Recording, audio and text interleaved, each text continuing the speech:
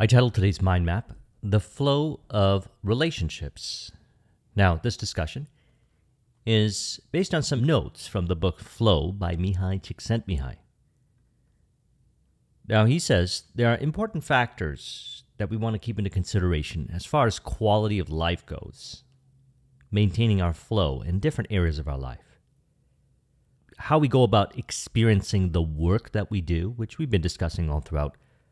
We also value solitude and our relations with others. So when it comes to relationships with others, we want to keep into consideration time with ourselves, connecting with ourselves in moments of solitude, to recognize the completion within ourselves and have that express in a harmonious way with our relationships. And also, have those moments and experiences in relationships to contribute to your reflections and experiences in solitude. For example, while we're in solitude, we reconcile with ourselves and our vision. We look at different experiences that we have with others while in relationships, and we say, these experiences that I had with this other person, are they really true to how I am, which is how I want to live? Discover the thinking patterns, and if those thinking patterns aren't true, the beliefs aren't true to how we are, we can let go of them. We experience this through relating with others, and as a result, we value to a higher degree our moments of solitude. Through this, we also build a deeper relationship with our intuition. As mentioned many times, how does a person discover the kind of relationships that they truly want to have? Certainly, we can be inspired by others. However, what we will find as we continue down this pathway is that we know within ourselves how we want to experience relationships with others, personal, romantic, business relationships. And although there may be many opinions on how relationships should be, ultimately where we find the greatest fulfillment, joy, happiness is in the relationships that we define ourselves via intuition that we personally would consider to be ideal. Thus, I want to further encourage this.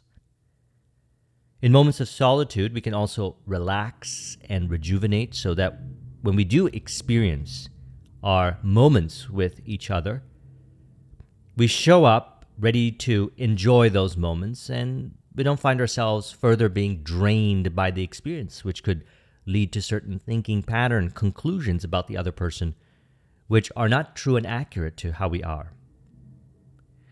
We also develop in moments of being in solitude, and this could be in meditation, going for a walk. A person can ride a bike, or they can go to a park with themselves, sit down, contemplating the deep nuances of wisdom in a plant, for example, as we discussed last week. I'll put a link in the description to that video. What ends up happening as a result of this is that a person genuinely enjoys being with themselves. And as we've been discussing, when a person realizes that they're complete, or we could say enjoy, genuinely so, that time with themselves, what ends up happening is it plays out as harmonious relationships in whatever shape or form. Relationships are seen as in cooperation with each other. Relationships are seen in correspondence with how we truly are inside. They're experienced that way: physical, mental, emotional, spiritual. We can even say, if we want to get even more poetic, that they are reflections of the art in mind. Now he says the ultimate opportunity for the ability to control the quality of experience is what a person does in solitude, with no external demands to give structure to attention. A person who rarely gets bored, who does not constantly need a favorable external environment to enjoy the moment, tends to enjoy a creative life. And I would say, from experience of working with this information over the years, tends to have a deeper appreciation for relationships because they have a deeper appreciation for themselves in moments of solitude. Now, relating with others in whatever shape or form has many benefits as well. We reconcile with others through conversation, through dialogue, in relation to our goals, their visions. One of my favorite conversations to have with another person is, what do you desire? What are your goals? What are your visions? How do you truly want to be? And we have a conversation, we discuss with each other, and from there, we share insights, perspectives, ideas that are operating from that premise. We're able to look beyond the opinions and get into the facts in imagination of how it truly is. Identify how it truly is and encourage those attributes. Number 2, we also, via mastermind, connecting with others, the individuals connect to intuition together and it's encouraged together. They also can relax, rejuvenate, have some fun in relationships, enjoy time together, do the activities that they genuinely want to do, thus enjoy being with others, genuinely, each other. So we see the relationship here between solitude and finding joy and happiness with solitude, as well as finding joy and happiness as a result of experiences with others, seeing them actually as one, seeing them as harmonious. So how does this play out ideally? Well, what I found is that a person wants to dedicate time for themselves and develop that relationship with themselves, reconciling with themselves. I recommend the opportunity to discover the subconscious thinking patterns in relation to what we're identifying with, that which we are unconsciously saying, I am too, that is not necessarily true to how we are. Let go of those thinking patterns in moments of solitude, connecting to intuition, relax, rejuvenate, have some fun, enjoy being with yourself. It could be going for a drive, and for me, one of my favorites, working out at the gym.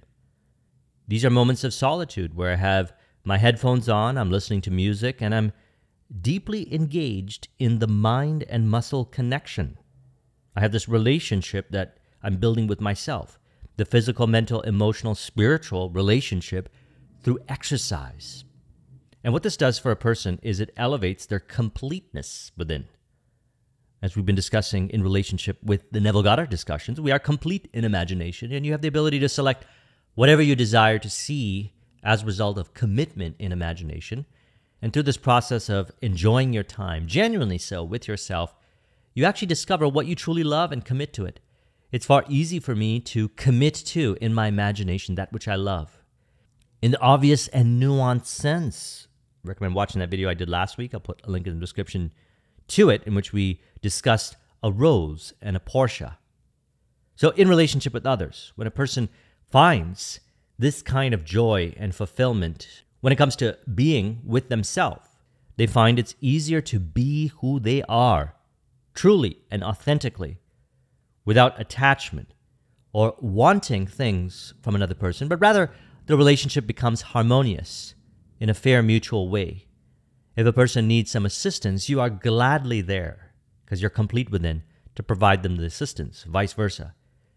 Collaboratively, the relationship reconciles to higher degrees of being how they truly are. And so this is a flow-based way of being with ourselves, with others. We can find flow in our work. Moments of solitude for me is the work that I do.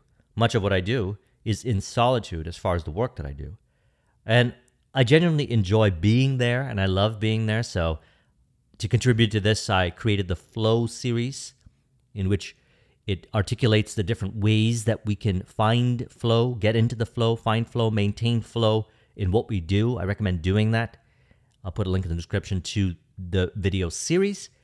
What ends up happening then is when a person experiences flow in their moments of solitude, when they're doing their deep work, when they're by themselves, they find that they have a lot to, we could say, bring to the table when it comes to relationships. The other person feels that degree of completion with each other. Vice versa.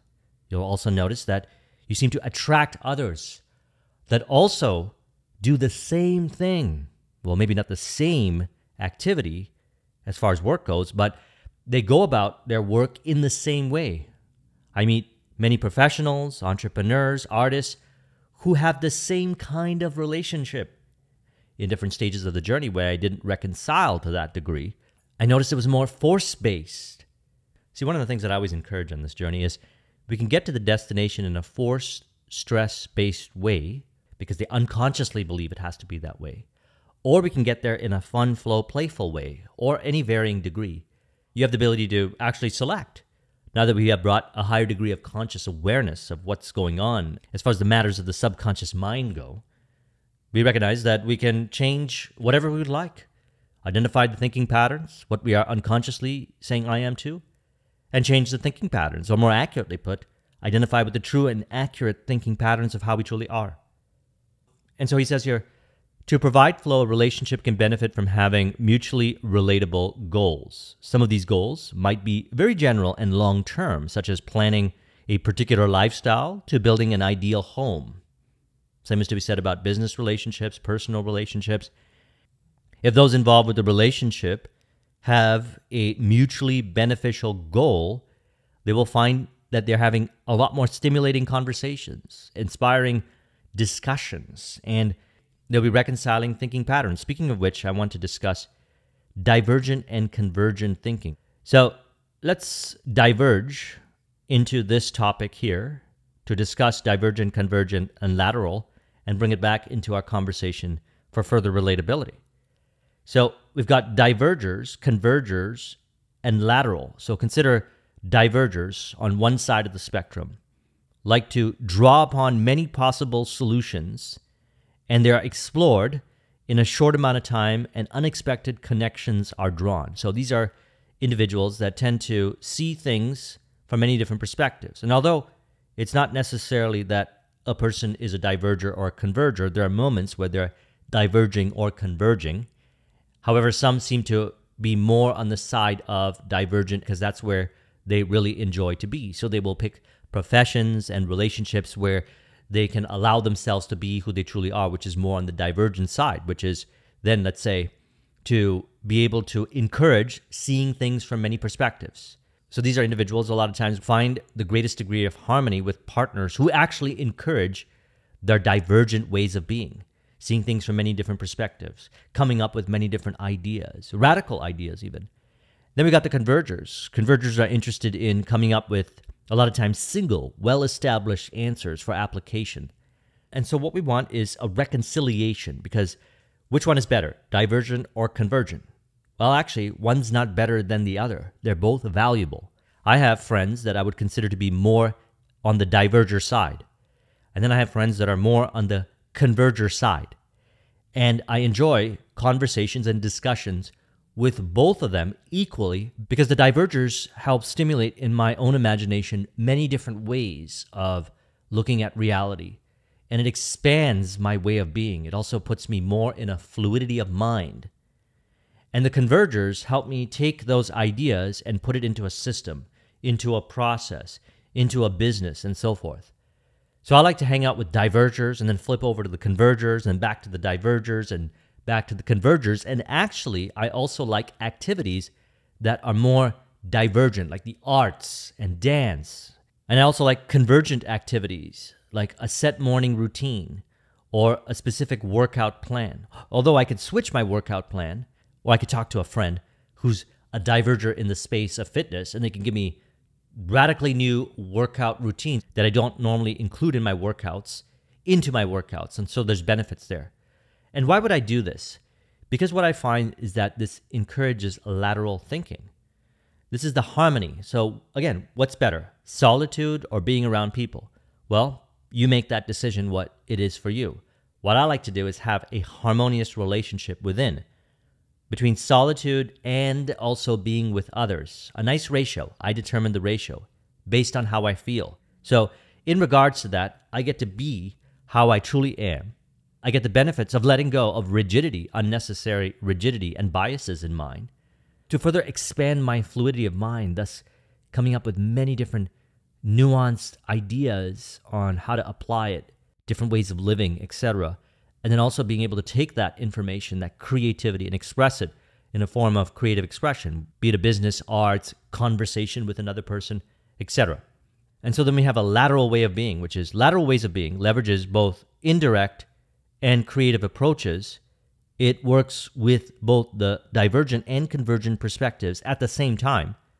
And ideas or solutions for challenges that may not be immediately obvious end up being discovered through intuitive thinking, feeling approaches. This is also facilitated by a neurotransmitter that's released when a person gets into the flow and maintains the flow. And so a few things here. If a person wants to reconcile to a higher degree of completeness within, they will actually value the divergent perspectives of those that think more divergently. They will value the convergent perspectives and those that think more convergently. And as a result, they'll experience more of a lateral approach. This doesn't mean that they're completely balanced 50-50 in divergent and convergent, but rather that they can flex. They can go from more divergent to convergent to divergent to convergent. And then from there is a massive amount of creativity. And in relationship with others, the conversations and the experiences that you have with your friends, personal life, business partners is so much fun. It's so much joy. It's so creative. It's also very purposeful. And everyone around you, you'll notice this, wants to be around you because this is such a powerful magnetic energy as a result of this, which, by the way, is also facilitated by neurotransmitters. Again, I discussed this in a previous video. I'll put a link in the description expanding upon the neurotransmitters. But the one that I want to discuss here, reemphasize, I've brought it up before, is anandamide. So anandamide is a neurotransmitter that is released while you're in flow states. It elevates your mood, it relieves pain, and it's also been proven to amplify lateral thinking, the ability to link these seemingly disparate ideas together. Anandamide is a neurotransmitter and was the first endocannabinoid to be discovered. It participates in the body's endocannabinoid system by binding to cannabinoid receptors, the same receptors that the psychoactive compound THC in cannabis acts on. The name anandamide was inspired from the Sanskrit word ananda, which means bliss. And so let's bring this into conversation and relationships with others. You'll notice that a nice harmonious flow-based conversation and activities and relationship components will have both the divergent and convergent aspects in it. A diverger might say, well, that's one way of doing things, but here are some other ways of doing things. And then what we can say is, that's interesting. Perhaps you've never seen it from their perspective like that before.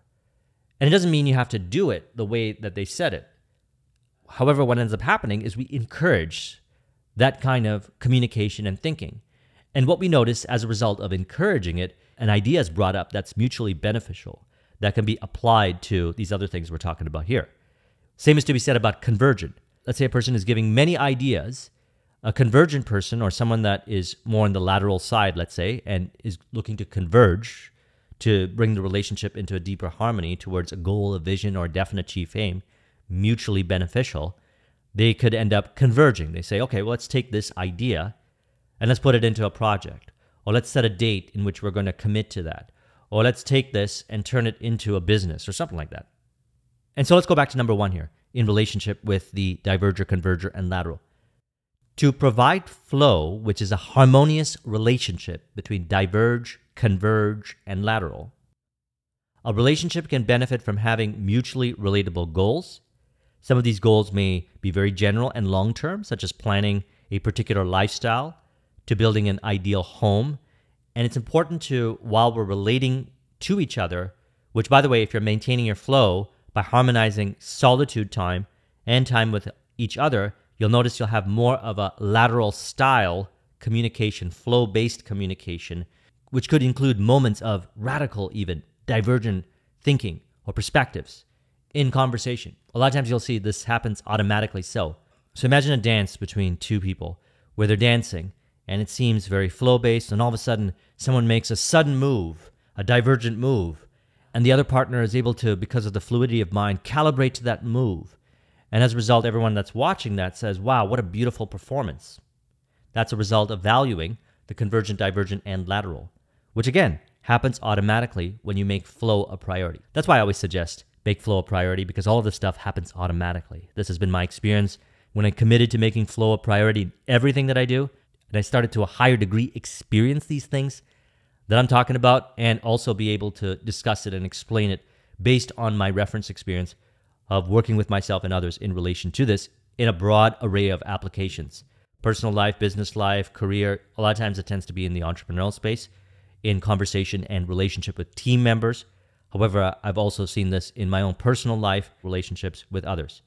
Number 2, in addition to long-term goals, it's important to have a constant supply of short-term objectives. This may include going for a picnic, planning a vacation, playing board games, or even learning new skills together.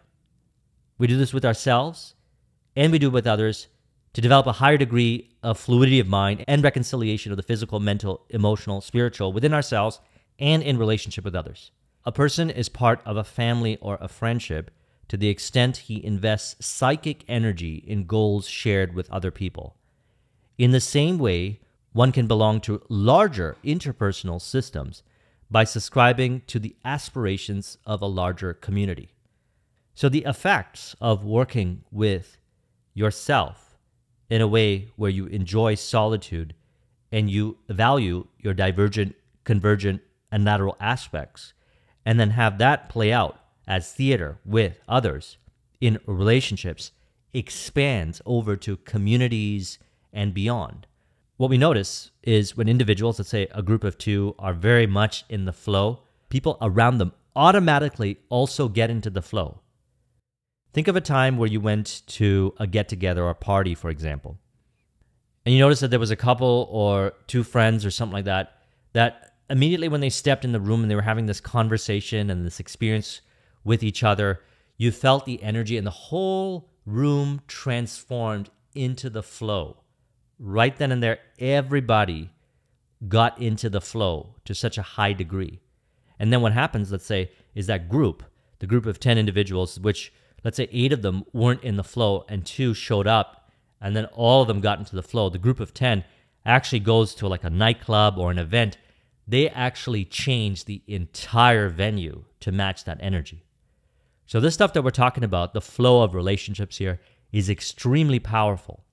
And if you go back to the beginning, as he states, how we experience the work that we do, our relations with others, and also the moments in solitude contribute.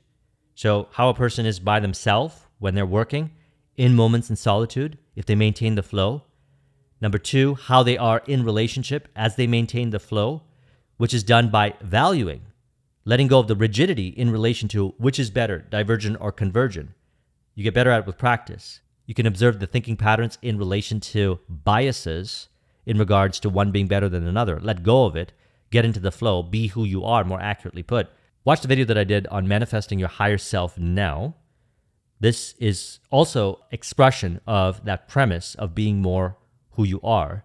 You'll notice that all of this stuff happens automatic. The more you represent who you truly are, you identify with the thinking patterns that are true to how you are, these shall be the effects. What we want to do is, in moments of solitude, reconcile within ourselves, let go of the thinking patterns that are not true to how you are, identify with the thinking patterns that are true to how you are and your vision. Number 2, connect to intuition. Number 3, have some fun, relax, rejuvenate. Number 4, enjoy genuinely, more so, every day, being with yourself. This translates into maintaining the flow to a higher degree and reconciliation between divergent, convergent, lateral, seeing them all as one. One's not better than the other. It's automatic. The answer is it depends. And the benefits then in the relationships, how it plays out, is a greater degree of reconciliation, harmonious, fun, flow-based relationships with others, a connection to intuition via mastermind, and as a result, having more of a fun, relaxing, rejuvenating experience with others rather than stressful, which is a result of trying too hard rather than being who you are. The effects of working with this information is you'll recognize you need nothing.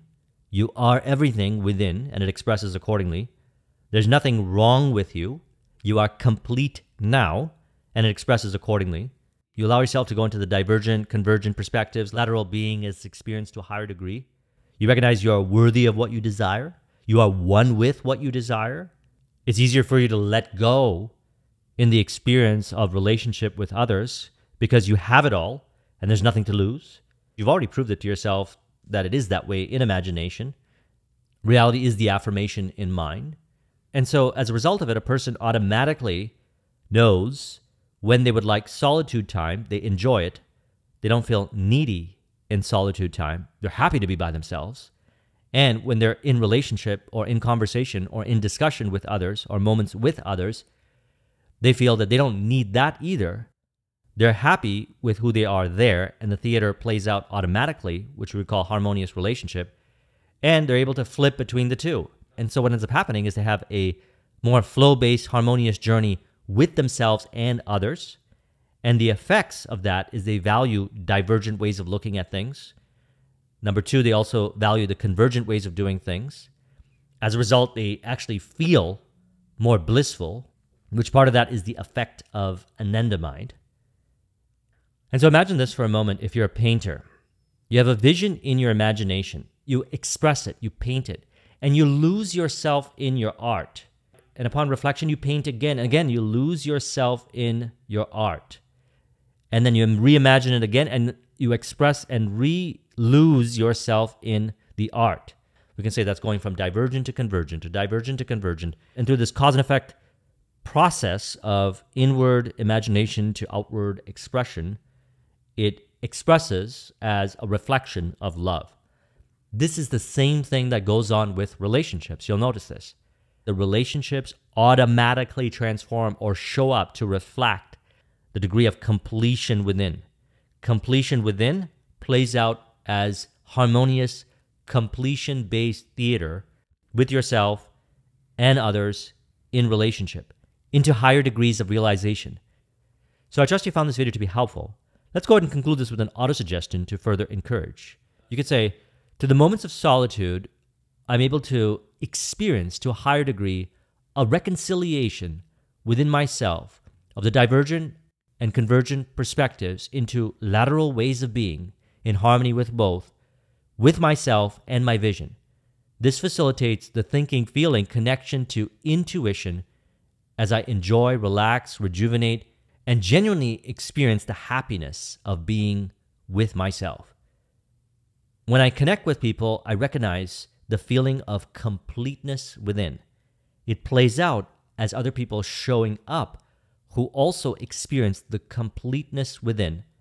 And as a result, we further reconcile through divergent, convergent, lateral conversations, further connecting to our intuition, enjoying, playing, rejuvenating, relaxing, and genuinely enjoying our time together, which further contributes to our work, which further contributes to our solitude, which further contributes to our definite chief aim, our goals, our vision, our work, our profession, and also relationships with others.